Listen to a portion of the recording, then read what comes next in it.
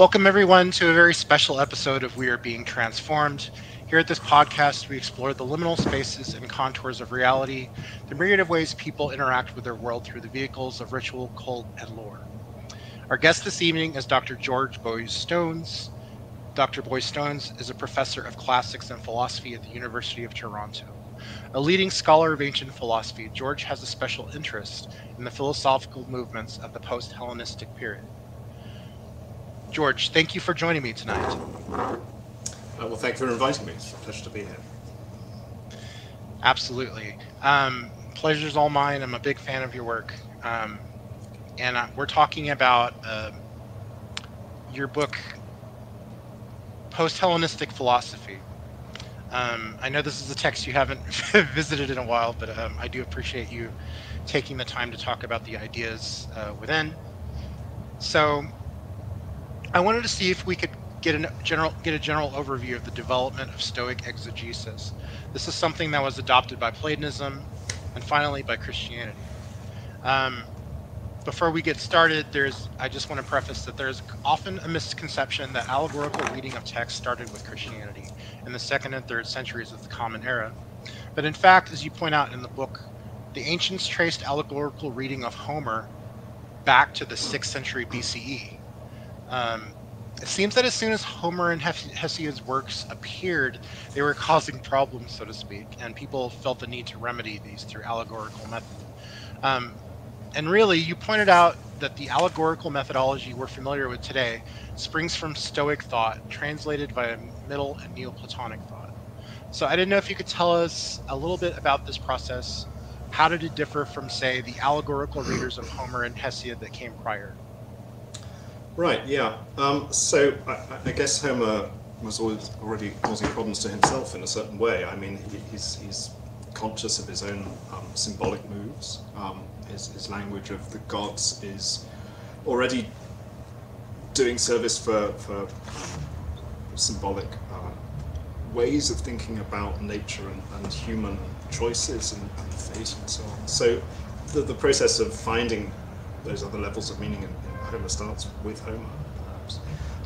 How the tradition develops is a lot to do with the way you think about Homer and also Hesiod, the other great ancient poet, as figures in the intellectual tradition, so to speak. So one way you might think about them, and I take it this is, you mentioned Theagenes of Rhegium, I take it he thinks that Homer and Hesiod are more or less the philosophers, the wise men of their day. So he's looking to see how they're thinking about the world.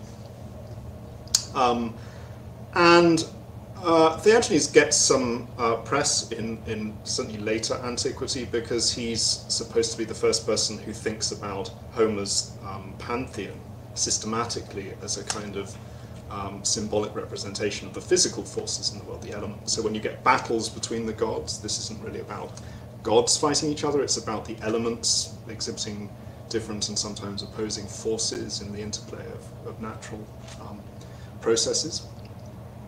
And so this is the basis for what's thought of as an apologetic reading of Homer. Homer isn't, as Plato characterizes him, a kind of anti or a negative theological thinker, someone who thinks about the gods as sometimes malignant forces or contradictory forces.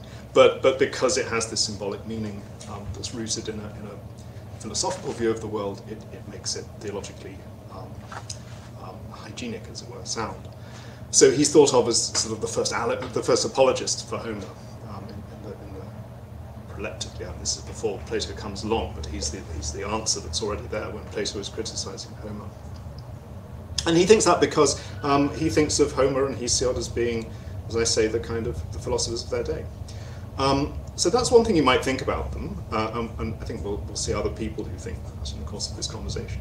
But another thing you might think is that they're not themselves really philosophers, that being a poet is a different kind of thing. It's more about entertainment than about thought. So in that case, you might think that what's interesting about Homer and Hesiod is that they kind of draw on earlier traditions of storytelling or of thinking about the world. And that in general, traditions of mythology and religious ritual as well transmit traditions of thought and wisdom And that what becomes interesting about Homer is that you might be able to discern through this, the earliest written poem that we have, which is why we keep going back to him, but you might be able to discern through that even earlier ways of thinking about the world. And of course that's quite intriguing. I mean, that's in itself historically enticing, to think that you might be hearing the voices of very early people, perhaps even the very earliest people. I think what happens a little bit later on, through Plato's thinking, through Aristotle's thinking, but then in the Stoa, is that, there's a particular view that emerges that earlier people have somehow a kind of purer, more innocent way of thinking about the world. So that knowing what they think isn't only interesting, it's not just intriguing, enticing, but it's actually potentially quite informative, that it might actually have something to contribute to a philosophical conversation, to think what would it be like to think about these issues before the complications of a technological society and the complexities of political life in between. So there comes to be this interest of looking towards Homer and Hesiod not as themselves thinkers about the world, but as kind of evidence conduits for earlier thinking that we could sort of rescue and somehow use. So one thing to say about early Stoics in relation to Homer and Hesiod, this was a sort of revolution in the literature a few decades ago when this started coming to people's notice much more, is that they really don't like Homer and Hesiod. They don't think that Homer and Hesiod are these great, clever, allegorical philosophers. What they think actually is that they're kind of rather stupid poets, and they're just doing entertainment. But exactly the value of that is that they're passing on without too much intervention of their own this kind of pure, primitive, innocent perspective on the world that you can find at the core of their mythologies. That's fascinating. Thank you for that. Yeah, it's very. I just found it very intriguing that Homer and Hesiod are obviously monoliths unto themselves in terms of transmission history, and I just found it fascinating how the Stoics could see these poets as perhaps sometimes misunderstanding, but nonetheless transmitting some truth that they could get to through this very interesting method, which I wanted to ask you about. So, what was the process by which Stoics believed they could get this wisdom from an earlier age? A fairly simple set of tools to begin with, I think. The key to it is not so much allegory, as people often emphasize, but etymology, actually. So what you do is you look at the names that the gods have, the names of the actors in our mythologies. And I think the thinking there is that, well, the process goes like this. You have these people very early on in history, maybe right at the beginning of human history, in fact, who have a certain kind of view of the world, which they express a certain kind of way. And then later on, the poets come along and they pick up these accounts, but they misunderstand, and they misunderstand references to elements of the world as being references to actual people or actors or gods.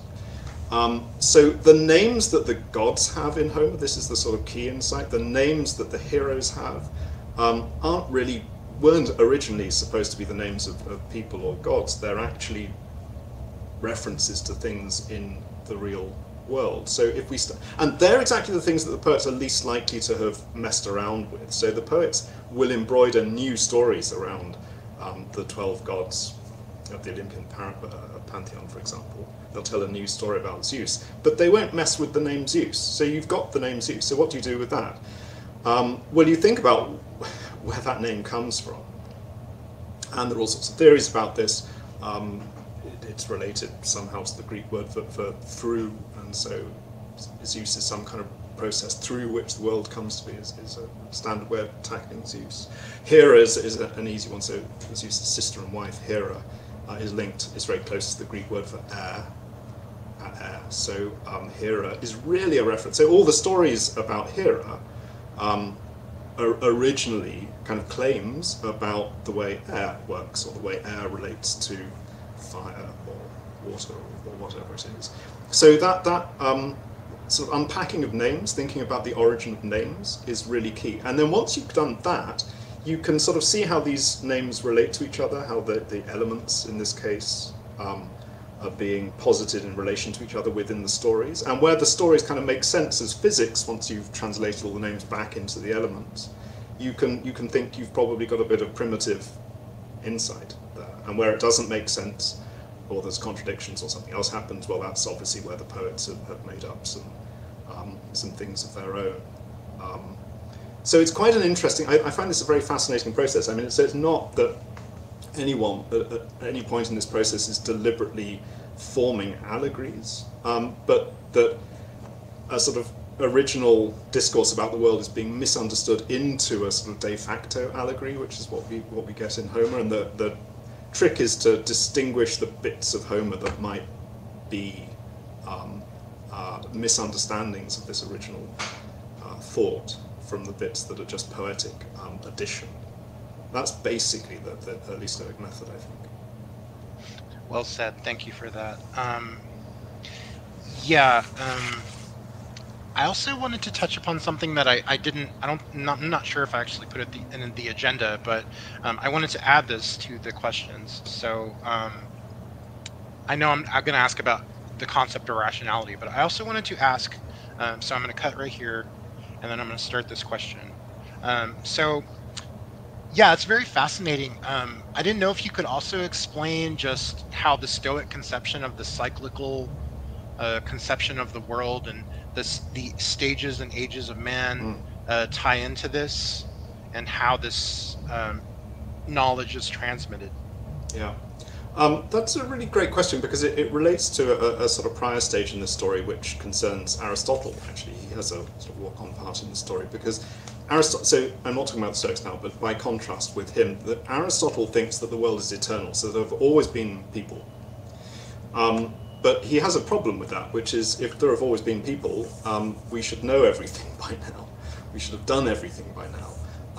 And we clearly don't. So what he thinks is that there are periodic stages in world history where there are massive floods, earthquakes, whatever. Basically, civilization gets destroyed, but somehow humanity survives, and they happen regularly but fairly infrequently. So what Aristotle thinks is that kind of towards the end of those historical cycles, you have people who are very sophisticated, who really are close to understanding everything. In fact, Aristotle himself says that he thinks he's there. He thinks he's really within a generation of knowing everything, which is Aristotle for you. But anyway, this is how these cycles work. But one of the things that happens at these sort of historical, sort of periodic turns, is that the people who survive, who tend to be the people living up on mountains, out of harm's way, so shepherds, so not necessarily the most educated people, nevertheless they've picked up some things.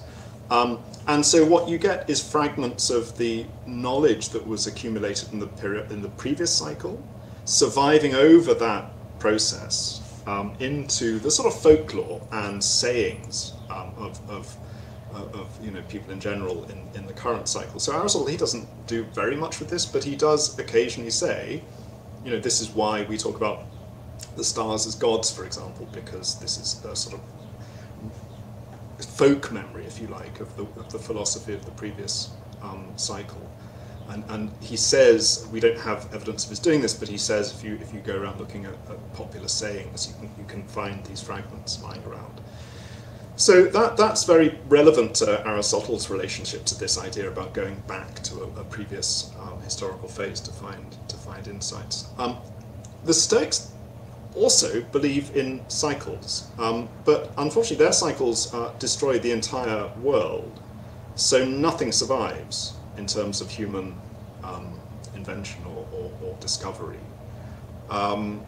So for the Stoics, people sometimes conflate these two things, but it really has to be very different because, as I say, nothing survives. Everything starts again.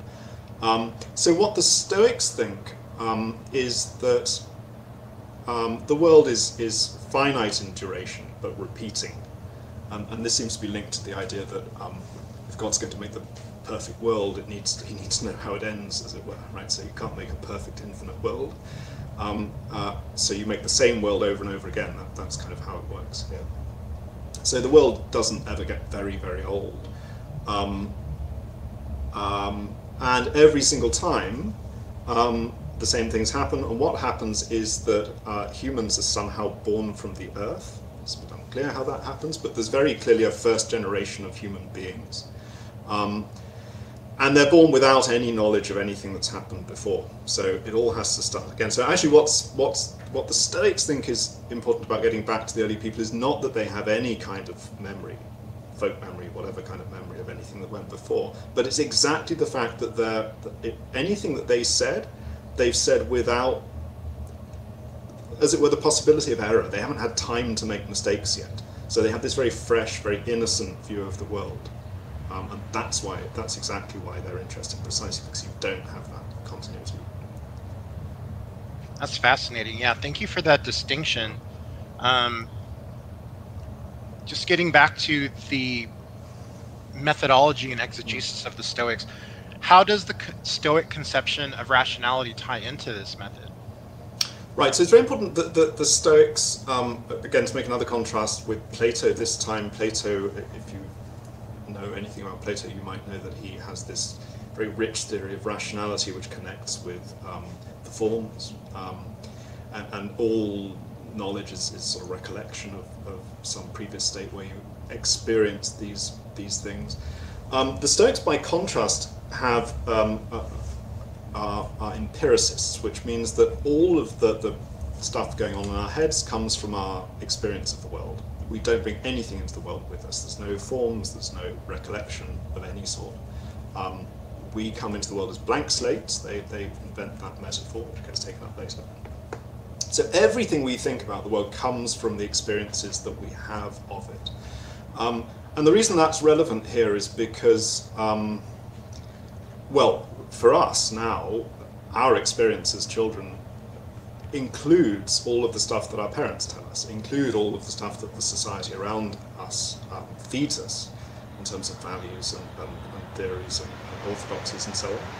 So it's very hard for us in this age to trust our own intuitions, as a matter of fact, because we're fed so much stuff, some of which must be wrong for various reasons.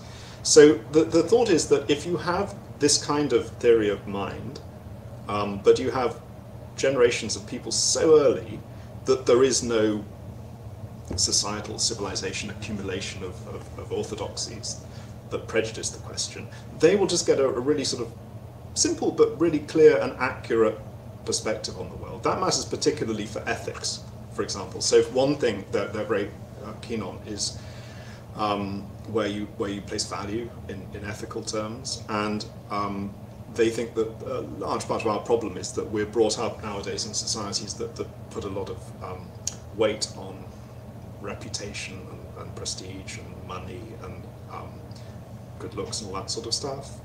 The first people wouldn't have had that because they wouldn't have had anyone telling them that. They just have a sense of their place in nature, and that's really what the Stoics want to get back to in their ethics too. So it's that very sort of, that very kind of pure relationship with nature that the Stoics are positing in their theory of mind that's relevant here, I think. Thank you for that amazing answer. I appreciate it. So when we get to the figures themselves who are practicing this Stoic exegesis, allegory, etymology, there are two figures who really stand out for me. And the first one is absolutely a paradigm shifting in this type of thought. That would be, of course, Posidonius. So I didn't know if you could tell us a little bit about Posidonius and his methods. Sure. So Posidonius was born around, I think, 135 BC. Lived and worked on the island of Rhodes. So he's about 150 years into the history of the Stoic school, and he's a sort of revolutionary figure, a bit of a sea change. He's very, very interested in history. He's quite influential on the practice of history. He's also very influential on science. They're major preoccupations of his. We don't have any of his works, as with all of these people. We've lost everything they've written, really. But his influence is massive, and we can see that through other people. Now, he's not actually, one of the things he isn't interested in is allegory or poetry. very much, in fact. But he's very relevant for the story, because one of the radical things he does is to challenge the view of the soul and the mind that we've just been talking about, that in many ways has been quite not only characteristic but almost definitional of Stoicism up to his point. In fact, it remains very controversial what he actually thought about this, because it seems so radical. But it basically goes like this. The earlier Stoics think that human decision-making is entirely rational, really. It's entirely about what you believe. So your rationality leads the whole of your relationship with the world and life. And that means that emotional surges, passions, all of those things are real, of course, but they come out of your beliefs. Your emotions are really manifestations of your beliefs. You know, you get angry because you believe someone has threatened you, but that's a belief, really. So anger, even something like anger, is a belief. Now, that's important because when we talk about this sort of pure, unsullied view that the early Stoics think, that the early Stoics think that early human beings had, part of that purity is that their perspective on the world isn't distorted by sort of free-floating emotions. They're not emotionally driven. They're driven by their sort of understanding of the world. Posidonius thinks that's just not true. Basically, he's very influenced by Plato and Aristotle. He doesn't revert to them entirely, but he thinks that the Stoics have sort of thrown the baby out with the bathwater a bit with them. And both Plato and Aristotle think that a lot of our actions and decisions have to be explained by entirely independent movements of emotion, passion, even sometimes contrary to the things we believe. And that's a lot of the issue with human psychology. And Posidonius, as I say, it's a little bit unclear and controversial how he shoehorns this back into a Stoic system, but he clearly thinks that actually the emotions, the passions, do have powerful, independent existence in our lives, and sometimes oppose what we believe. Now, why is that relevant? The reason that's relevant is because if you now think about how early people operated, if you now think about them popping out of the earth, or however it is they come to be, but the first generation of humans, not of course being evolved, I mean that's not on the table, but they emerge as human beings in a generation. But they're driven by emotions, anger, selfishness, greed, whatever. How are you going to get them, how are they going to survive? How are they not going to just fall into battle with each other immediately? How are we going to get these creatures surviving and living in communities? And this is something Posidonius worries about. He clearly did write about this, and we have fairly good evidence for what he thought from a later discussion of this topic in Seneca. And what he thinks is that given these emotions, you have to have something counterbalancing that in the rational part of the mind. So he thinks, and in a way this is the most extraordinary part of his theory here, he thinks that among early human beings, there have to have been quite sophisticated, reflective, explicit philosophers, because you need to have that kind of explicit, reflective understanding of the world in order to keep your emotions in check.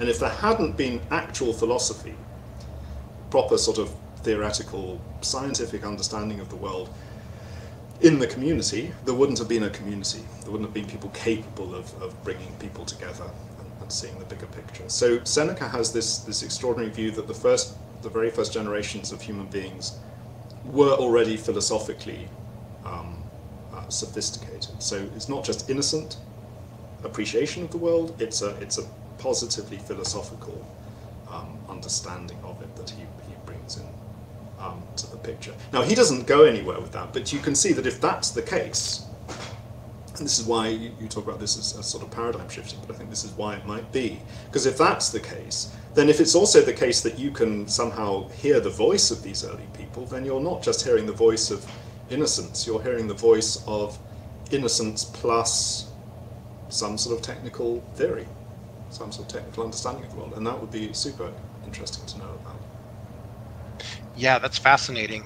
So you're not just hearing the voices of these autocathons who are just like innocent and living along, with the the good. I mean, you're actually hearing the voices of the philosophers and the kings and things like that. Very interesting. And just to say, I mean, so one way of cashing that out is that the early Stoics really only seem to have thought that it's ethics that you get from the early people. But I think Posidonius is quite explicit that they have physics, metaphysics too. They have the whole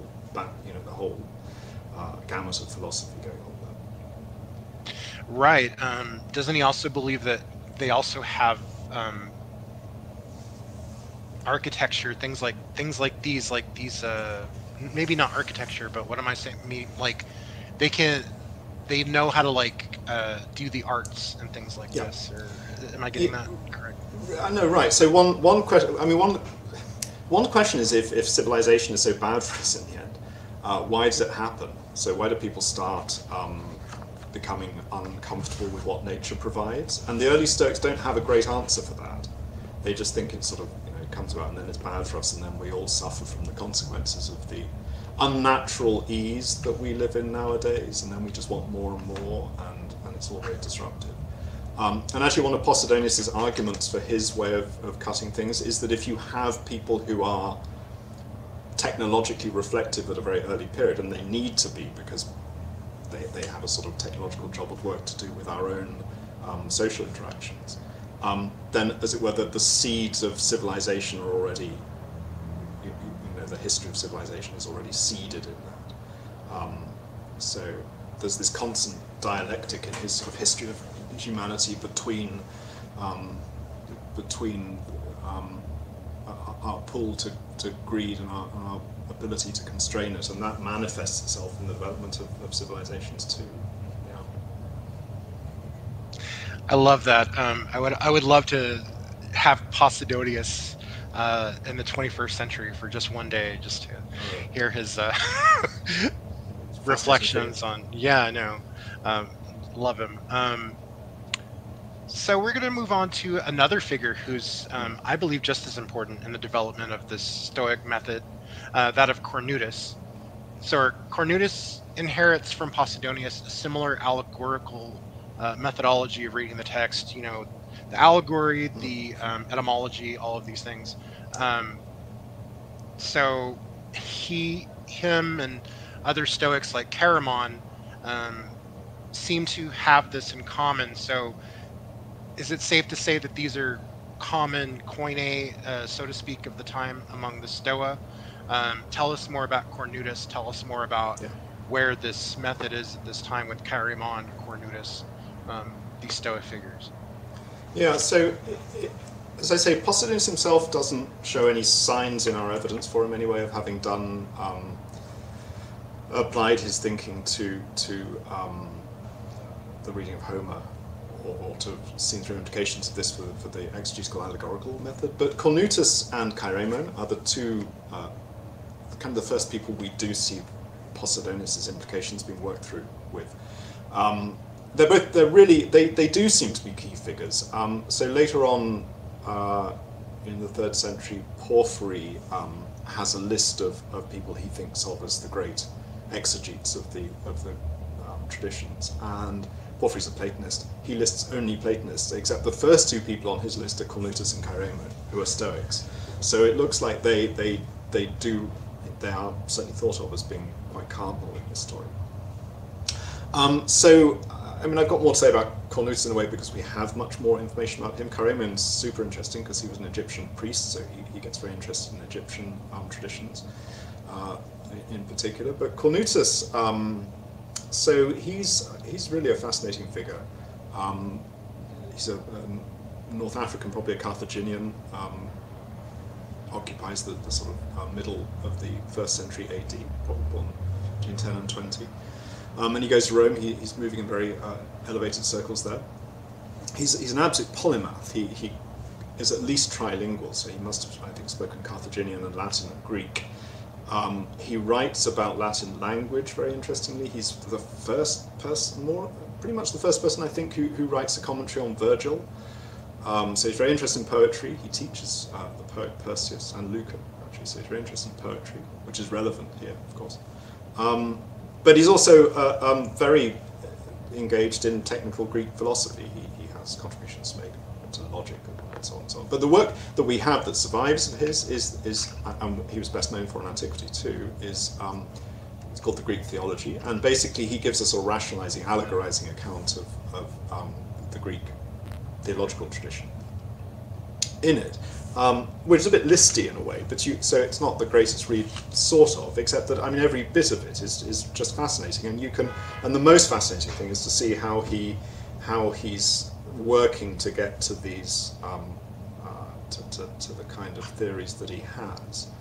And you're right, I think Cornutus clearly, I mean, sort of more explicitly than anything we know of Chaeremon, is developing a Posidonian anthropology. So he says that the first human beings were philosophers, just as Posidonius says. So he's aligning himself with Posidonius against the earlier Stoics and saying that. But he also says he says something like they were inclined to express themselves allegorically. So not only were they philosophers, but they were also quite deliberately. So remember with the story earlier on with the early Stoics is that the first people just said what they thought about the world, and then that gets misunderstood by the poets. In Cornutus, pretty much for the first time, I think that's not it. The story is much more sort of straightforward. The first people are themselves expressing a philosophy in deliberately allegorical form. Quite why they did this is a little bit unclear. It might be that they thought that was exactly the way to prevent it from getting misunderstood and corrupted. It's a way of sort of encoding it and protecting it from corruption. Or maybe they didn't want it to get into the hands of people who wouldn't understand it or something like that. It's a bit unclear. But they did that. And then the exciting thing about that is that when we start looking at Homer, Hesiod, the mythological traditions in general, we're no longer trying to sort of clear away, well, we're partly trying to clear away things that have been misunderstood. But what we're going to get to is not just the names and some little bits and pieces about how the elements that stand behind the divine names relate to each other, but we're going to find fragments of stories that can be interpreted as actual philosophical theories expressed allegorically. So that's the sort of revolution here, that we can get through a reading of Homer. Not all of it. It's not that all of Homer. They still, at this point, are thinking that Homer is a poet, an entertainer, cares more about entertaining his audience than preserving philosophy. Doesn't understand it himself. But he's going to be passing on actual encoded philosophy. But then here's the thing. This is where it gets, I think, particularly interesting with Cornutus. If you think about how this works, so we're thinking about the first generations of human beings now, or the philosophers among them, deliberately constructing allegorical philosophical stories that get transmitted down the poetical line. Of course, that's not just going to happen in Greece. That's going to happen through all of the mythological lines that have any antiquity in the world. So I think the thing that's, to me, most exciting and interesting about Cornutus is that he gets, although his book is about Greek theology in particular, the Greek tradition, he's very, very interested in what other ancient mythological traditions have to say. Because one of the ways in which you can guarantee the antiquity, the originality of a bit of philosophical allegory, is if it recurs in parallel mythological traditions that have no, as far as he's concerned, have no other contact with each other. So, for example, he mentions the example of the story of Demeter and Persephone in the Greek tradition being quite like the story of Isis and Osiris in the Egyptian tradition, and quite like the story of Adonis and so on and so on. It was a rebirth of the crops kind of story. So he says here you can see there's a story that they all have. It's pretty much the same. You can see little bits added here and there, but basically the core is the same. So that must be a really ancient part of the tradition. So we see for the first time this real interest in world mythologies, essentially, and a sort of method of comparative mythology, is fair to call it, I think, as a tool for allegorical exegesis. That was a great answer. Thank you. Yeah, it brings to mind two observations from me. One was just getting to this point where Cornutus and Chaeremon and the Stoics of this day believe that these lines of knowledge were transmitted intentionally as allegories and as poetry. It brings to mind almost the what I would call a social capital of mystery and things like that at the time. You have mystery cults and things like that going on. You know, secrecy and mysteries brought kind of a social capital to your methodology, and also it's really interesting just thinking about how he could come to these conclusions, but also they don't really have a hermeneutical tool to narrow down what you can sift from the bad stuff and the good stuff. Like, of course, the middle and then the later Neoplatonists would use Plato as that benchmark. But at this time, it's just very interesting. No, that's a great point. I mean, both points are really helpful because they use the mysteries as a kind of paradigm for what they're doing. Exactly this. This is what allegory is. It's hiding sophisticated knowledge from an audience that will not treat it with sufficient respect, or might change it, or whatever. And the process of allegory is like the process of initiation in mysteries. They do say that. And yeah, the other point, very good. Yes, why? You know, what do you get out of this? I think it's true. There's no sense in Cornutus that you can, or Chairemon for that matter, that you can learn anything new, because you have to sort of be able to recognize that the philosophy is there, the methodology, precisely because there is so much rubbish in the mix. The methodology requires you to be bringing your own philosophical understanding to bear on this. So that's right. You can sort of confirm. I think that's the thought. You can sort of confirm that you're on the right lines, and you can give yourself a bit of rhetorical backup against other schools if you can say, well, look, this is what people always thought.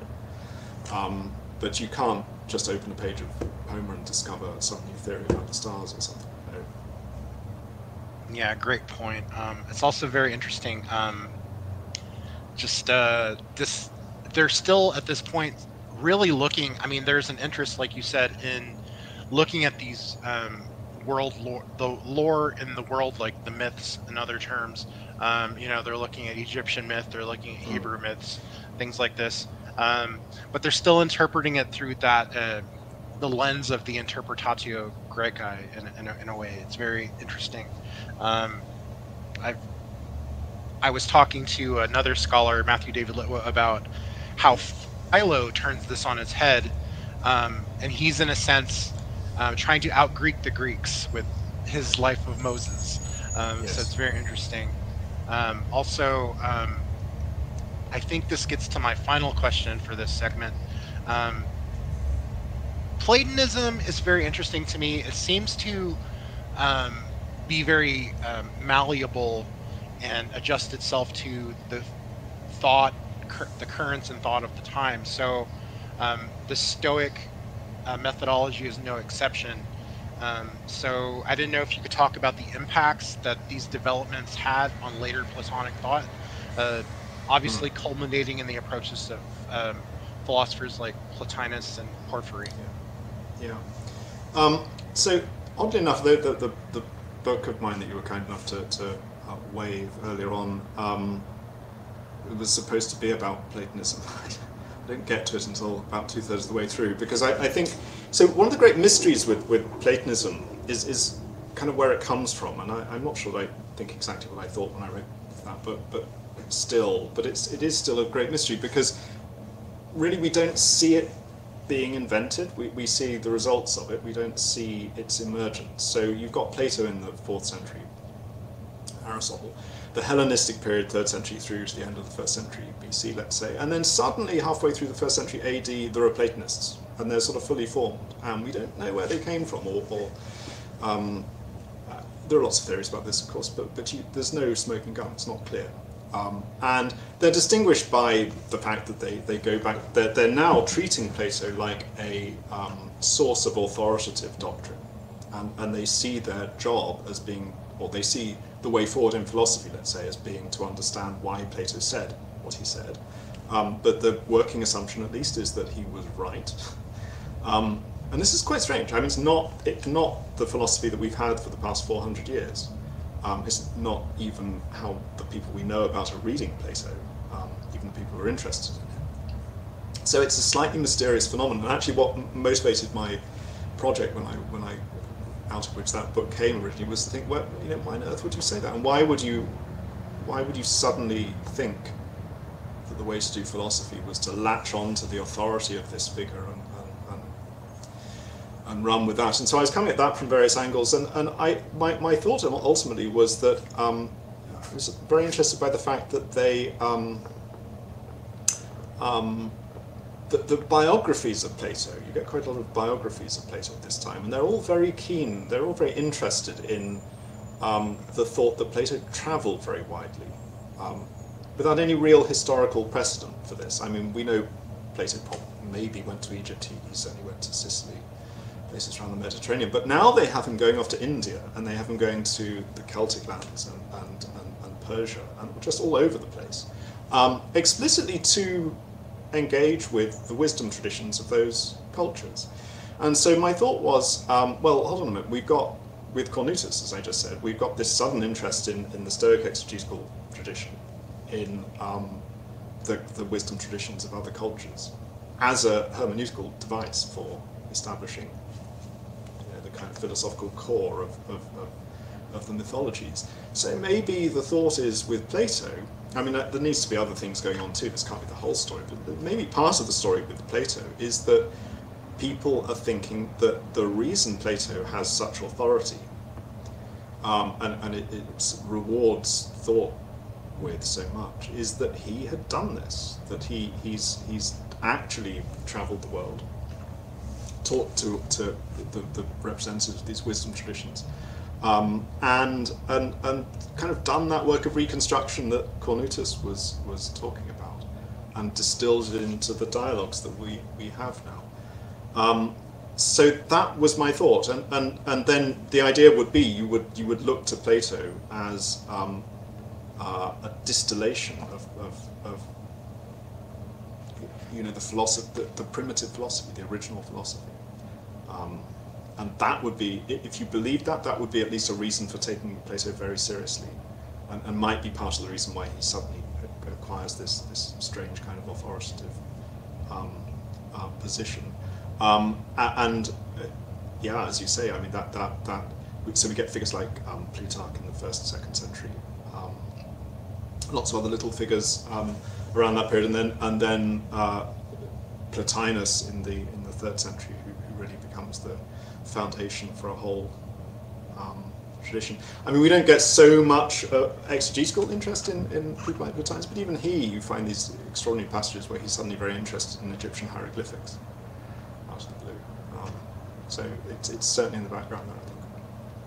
Yeah, well said. Great point about Plato. It's very strange that there's a misconception, I think, in the general public that before the Bible, Homer was the Bible of Antiquity. But as you're showing, like, nobody considered Homer some authority like they considered Plato an authority. And I think you're right. Because Platonism was so malleable and it could intake so many different sources, it's also taking a lot of Pythagoreanism, right? And you also have that figure of Pythagoras. Yes. And the figure of the pagan holy man is very important in this movement of time. You have later things like the bioi of Plotinus and Proclus by their students, right? Mm-hmm. It's very these provide paradigmatic kind of ways of living for people, and like you're saying, like somebody like Plotinus, while he doesn't necessarily have that much of an interest in the exegesis that's going on, you still see that as a current, and then that ultimately like the interest he has in the Egyptian hieroglyphics, and you find that culminating obviously in the most fullest form in somebody like Iamblichus, right? Right. So exactly. yeah, it's very very interesting.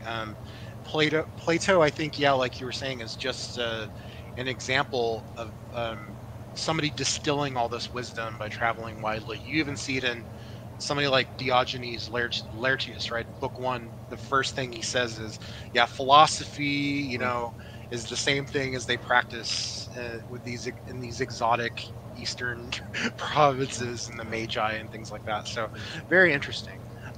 Who knows ultimately where it came from? But Dr. Boystones, George, this has been a pleasure. Thank you so much.